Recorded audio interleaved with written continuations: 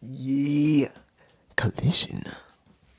Now, this is a bit hard to explain here. Not the match, or the matches, or the segments. It's going to be hard to explain what the title I just put on this video is.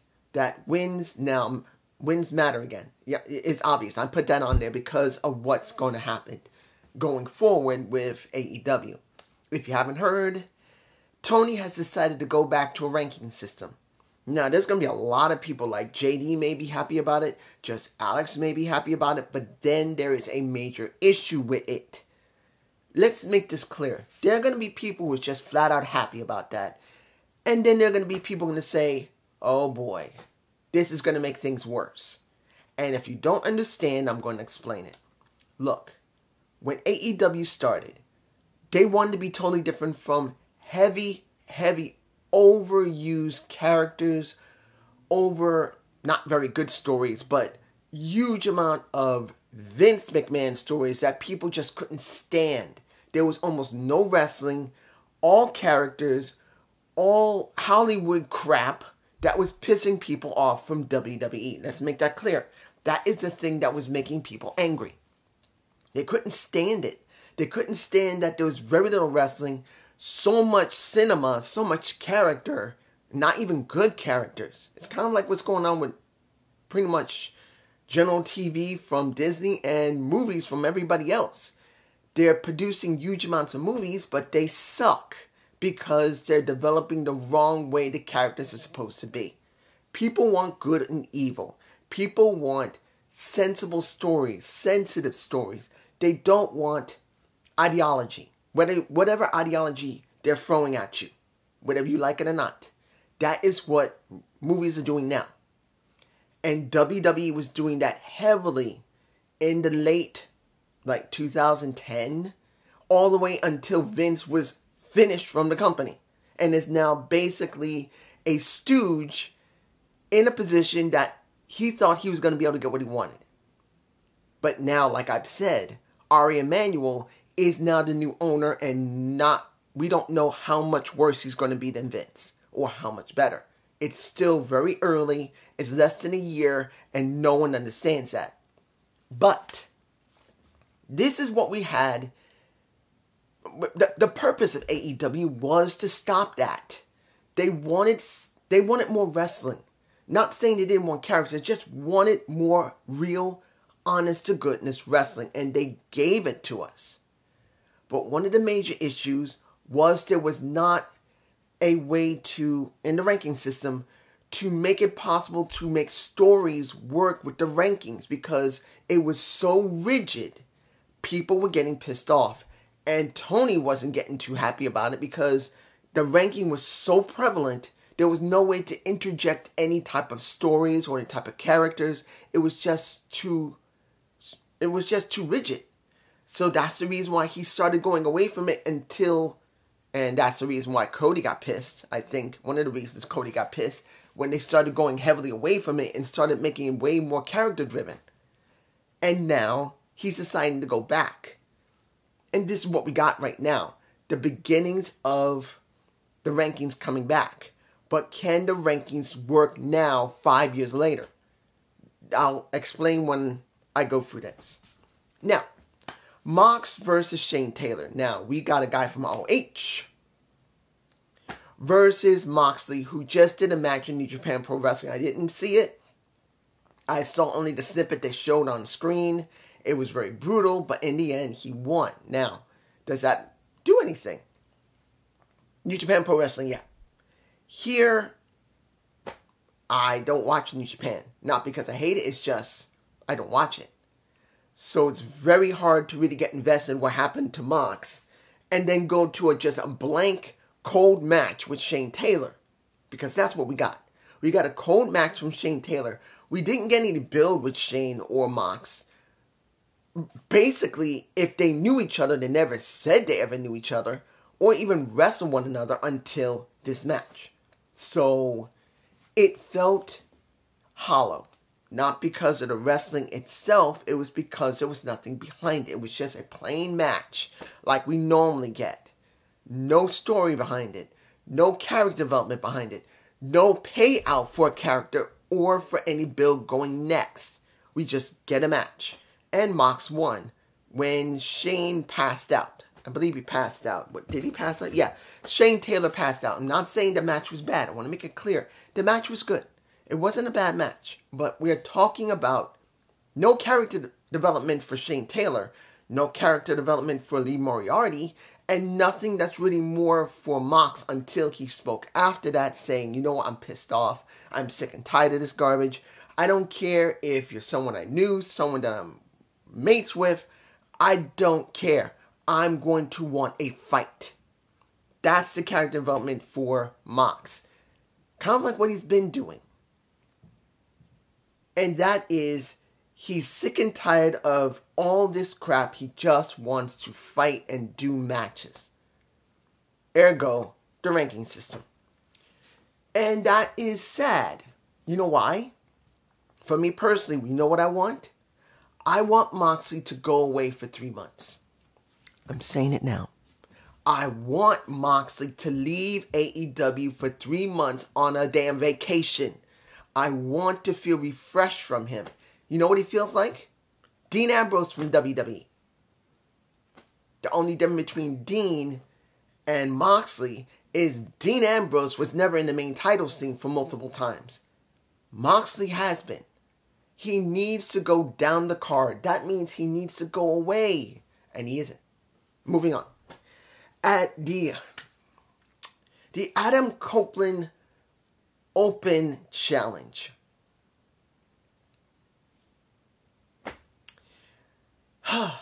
No build into it.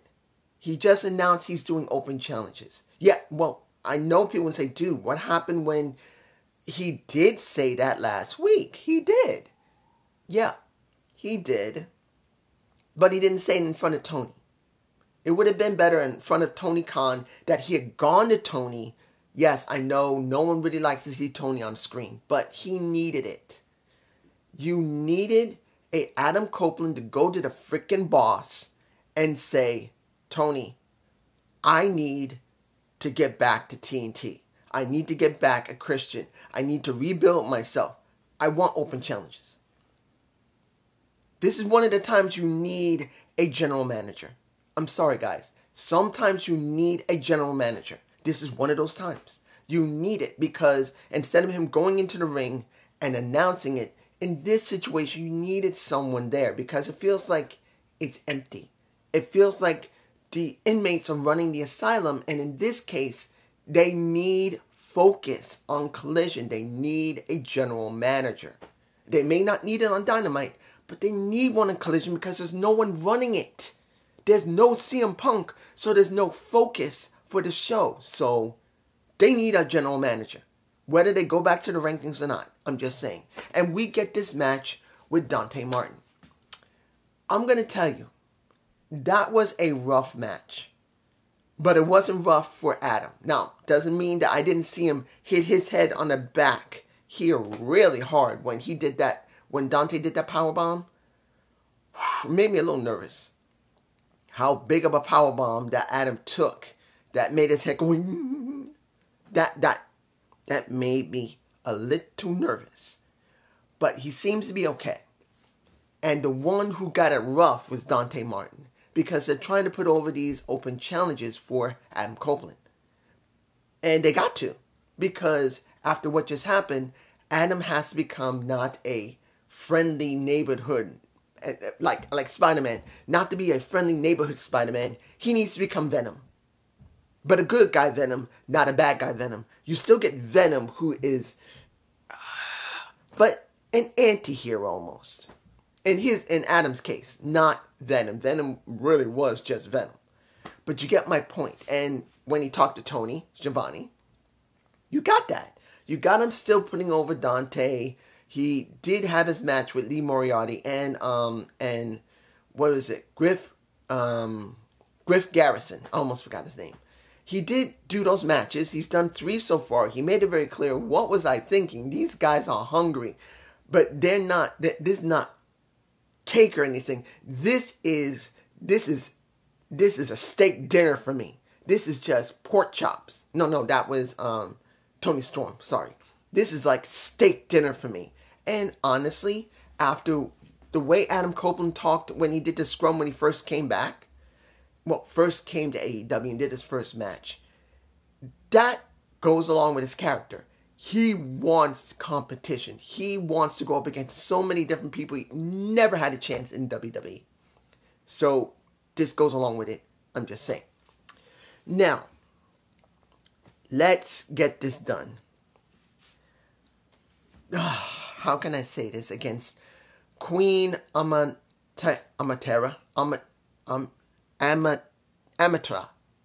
Queen Amatera from West Africa and Thunder Rosa. A little sloppy. Making it clear, it was a little sloppy on both their parts. The Queen was sloppy. She's... boom. Let's make this clear. She's a beautiful woman. Queen Amatina. I think that's her name. Amatina. I'm mispronouncing it until I see her more, and then I'll get her name down, guys. I'm sorry. I am dyslexic. I've never been good with names. Writing them was never easy, but saying them was worse because my crazy brain always turns it in certain parts. Like the letters in my head, if I'm pronouncing a name, will flip, even if I'm saying it. So I may reverse the N and the T, or the T or the S. It happens. Sorry. If it's Abatia, I'm sorry if it's mispronounced. I will get it eventually. But seeing that she went up against Thunder Rosa, and both of them were a bit sloppy. Yes, Thunder Rosa just came back, and she was a little sloppy. No problem. It wasn't that bad of a match. When she had a match with, Sky Blue, Amadon, and Julia Hart, because I had to think. You see me go like this. I had to think. Her work was not bad because she was working with someone that generally she has kind of worked with before. I'm sure she worked with Sky Blue a little bit. I'm sure she worked with a little bit of Amadon. Well, she didn't have to wrestle her, but Sky Blue and a Julia Hart, I'm sure she's familiar with them. Before she went out, they were working with her in the back because she knows how to train people. So she probably is familiar with them. Queen Amatia, you could tell the way both of them were working, it was unfamiliar to each other, and they were a bit sloppy. Now, I'm not going to tell you that Thunder Rosa was bad.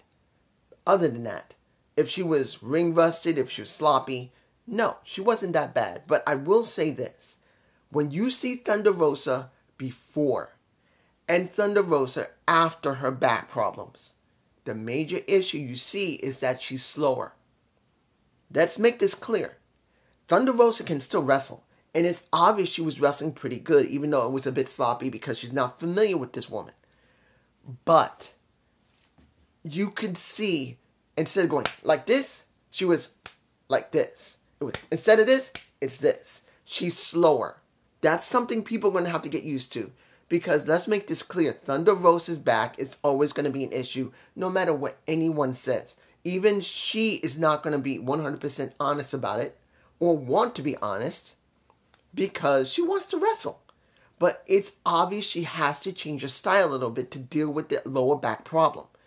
And even though, like I said, her ass got bigger, her legs got bigger, and that's to compensate for her lower back problem. She had to work her ass off doing whatever exercise is necessary to correct and to compensate for her lower back problem. She had to strengthen her legs and strengthen her buttocks because her butt is bigger now. It is. It's just bigger. It may not be like Queen Amatia, like boom, but Thunder Rosa's like went from boom to boom. She's bigger. She's like boom, and now she's a little bigger. And you can tell her legs are much more larger. Her butt is a bit bigger. And you can see she bulked up a little bit here. You can see she had to bulk up to compensate. She won the match. But do I believe that...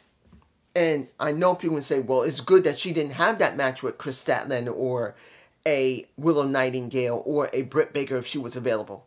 Wrong. I would have wanted her to have a Chris Statlander or a... I know no one's going to agree with me when it comes to... or Ruby Soho or a Willow Nightingale. I would like her to work with a Willow Nightingale because I know she can handle it. Because she has worked with Willow before. She's known her before. And I would have wanted her to be with someone more familiar with her on a pay-per-view because she deserved it. And if anybody says again, I'm going to say below, and I know they're going to say, dude, you don't get it. You're going to mess up Chris Statlander and a Willow Nightingale stories. Really? What are they doing now? Tell me what they're doing. We're half away trying to convince, if that's still going on, that halfway is still trying to convince Chris Statlander to turn heel, if she's even going to turn heel. Would have hurt her if she had faced Thunder Rosa and lost. Actually would have helped her. It would have. It would have helped Thunder Rosa, and it would have helped Chris Statlander. Thunder Rosa would have had a match on the pay-per-view which she deserved. After coming back from a really messed up back. She would have worked with someone that could have helped her story, that halfway stating, you are better than this. You shouldn't be losing to Thunder Rosa. I'm telling you, it would have helped. But nothing. And if you love Thunder Rosa, you'll agree with me. If you love Chris Statlander and you don't want her to lose, or a Willow Nightingale, I don't know what to tell you. Your girls are not doing anything right now. I'm saying it. Let's move on to a match that was good. And it was a huge cluster. And that was Garcia versus Buddy Matthews. You got House of Black, you have FTR, and you had Daddy Magic. Not Magic. You see I'm dyslexic. I mess up. Daddy Magic. He was on commentary. You know, I think Daddy Magic should be on a commentary team from now on. I'm not saying he can't still wrestle. And now he can wrestle. But when you hear Daddy Magic, you really feel like he should be a color commentator. He's not bad on the mic. He isn't. So you see this match, and it's a hard-hitting match. At one point, left knee of Buddy is messed up, and we get the story of that. Now, was it wise to let Daniel Garcia win? Yes. They need to do something with Danny. But Daniel, I know you can just call him, I'm calling him Danny. But basically, he did deserve to win that match.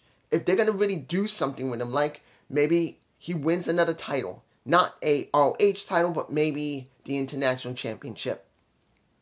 Or go up against Eddie Kingston and feel really legitimate where Eddie could put him over. I'm fine with it. Now, after the match was over, there was just one huge brawl. And now we get Dash, Cash, and Danny Garcia versus House of Black in Eliminator 6-man. So you're going to do a steel cage that is an eliminator match where someone can be eliminated. And they'll just keep going until there's only one person left. That's going to be interesting. And it's sad they do not have a pay-per-view to do it. But in this situation where they're doing something with the House of Black, which really, what are they doing? The only ones that are really benefiting from this is FTR, it feels like. Because they really don't have anything to do. What is FTR doing? They're not going after the tag championships. They're not. And it's like, what are we doing here? Are we setting them up to go after the All-Age tag titles? No. The only tag titles that make any sense is going to be the main titles. But then, are you going to take them off Big Bill and Ricky Starks? Not now. So, I don't know what to tell you.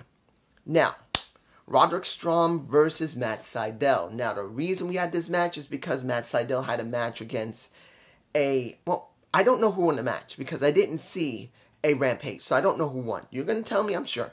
But I didn't see the match because I did the SmackDown review. But we get this match because of it. And these two know each other. These two have roommated together. And we got no build. What the fuck?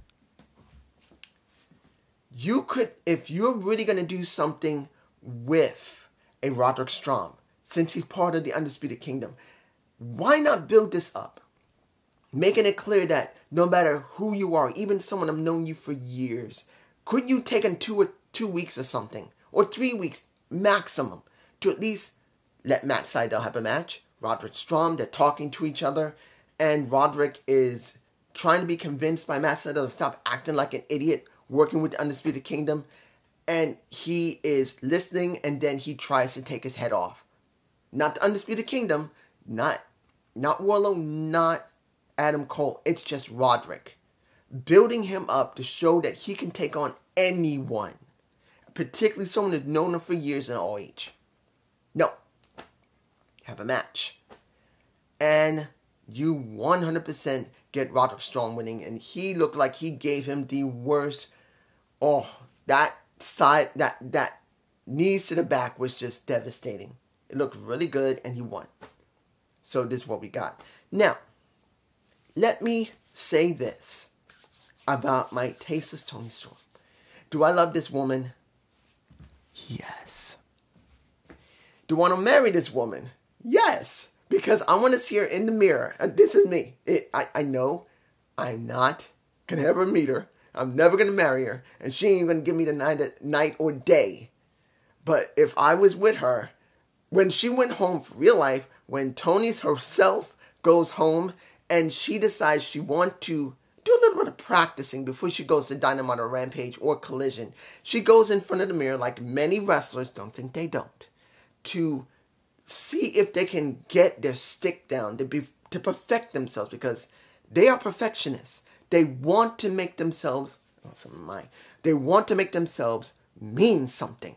And they'll go in front of the mirror and let's see her going. And I would go up to her and say, "You still practicing, honey?" "Yes, I'm still practicing, you dope." I would love to be in that room as she's practicing on me. It would be so damn funny. And it would make my ass laugh. I would love it. But what do we get in this segment in the back with Luther and Mariah? We get her setting up her final and first confrontation with Deonna Purrazzo. And she made it very clear that, "Deonna, I remember you when we were in the Land of the Rising Sun, and you were jealous of me, but your skills were interesting, and now I am not the same way." And she's going like this. And literally she says, "I am going to end you, I'm going to chew you up, I'm going to eat you." And you can see Mariah saying, eat? And you know the type of look a person gives when you think of eating, not food or cannibalism, the other one. The other meat. Let's make this clear. She's talking about the other. It sounds like she's talking about the other meat. And then she says, "I'll chew you up like a steak." No, like a pork chop.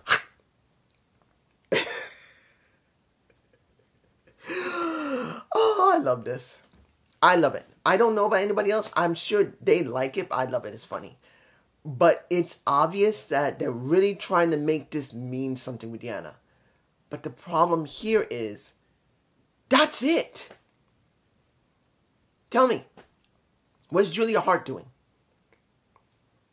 Is it on Rampage that we see anything? Is it on RHTV? It's not Collision. So, we just had the world champion on Collision getting something set up. And what do we have with Julia Hart? Now, I'm sure someone's going to tell me that there's being something set up. But should it be a little more than that? Should she already had something set up for quite a while and they're building into it and doesn't feel like there is? The only thing she's doing is something with Sky Blue. And she's not even part of the House of Black. This gets me the most.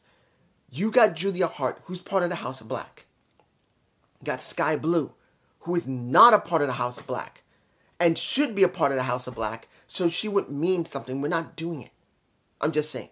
Final match. We got Eddie Kingston and Ortiz versus Bryan Danielson and Claudio Castagnoli. This was an interesting match because, let's make this clear, The way they're building this is that either Claudio, or in this case, Bryan Danielson, do not like Eddie Kingston. They cannot stand him. They can't stand the Mad King or the Bum, the King of the Bums. They cannot stand him. They hate him, and they don't like that he's not holding just one title, but 3 freaking titles that none of them could take from him. And they are angry, and they want the titles. They're making it very clear that he's a nothing, a nobody. They can't stand him. And he is, let me get to it like this. When they start the match, Bryan Danielson is trying to get under the skin of Eddie Kingston by playing to the fans, making them cheer for him. And then Eddie does the same thing.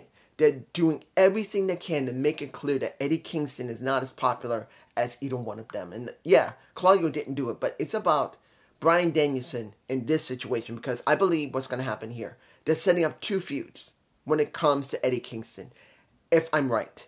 The first feud will be with Bryan Danielson. The second feud will be with Claudio Castagnoli. It's going to make the best sense if they're doing it the way I see they're doing it, because once Bryan Danielson is done, I have a feeling that when it comes to Moxley, he may actually start having a feud with Bryan Danielson, because he just said he doesn't care who it is. I am going to come after anyone or do anything to win, and that is Mox. So I feel like this is going to be doing 3 feuds. 1 feud for Eddie, another feud for Eddie, and then 1 feud for Bryan, and then another feud for Bryan, which eventually will come with Moxley. That's what I believe might happen. But the match was very good. It was not a problem.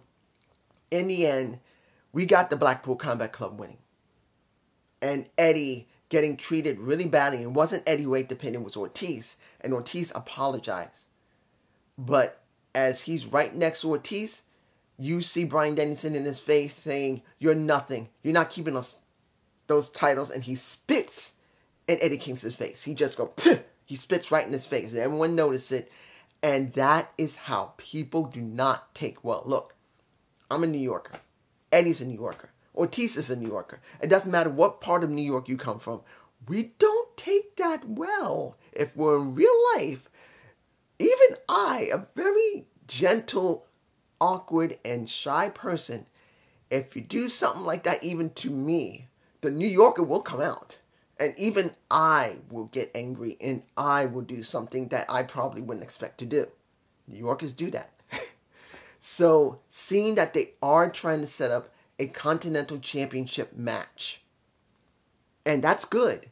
That could lead not only to at least several weeks to a month going into Revolution. Not saying it will be a Revolution. I think that might be Claudio Castagnoli. But it looks like they are setting up a match between him, Bryan Danielson, Eddie Kingston, to try and get that title back. Well, not get back, but kind of get a rematch of trying to get that title. And then when that's over, and then Moxley comes into it, and Bryan Danielson goes with him, if I'm right, you will get Claudio, who's going to step up next. And it will be about Claudio dealing with Eddie Kingston, who has the longest running feud of AEW right now. They've known each other for more than a decade and a half.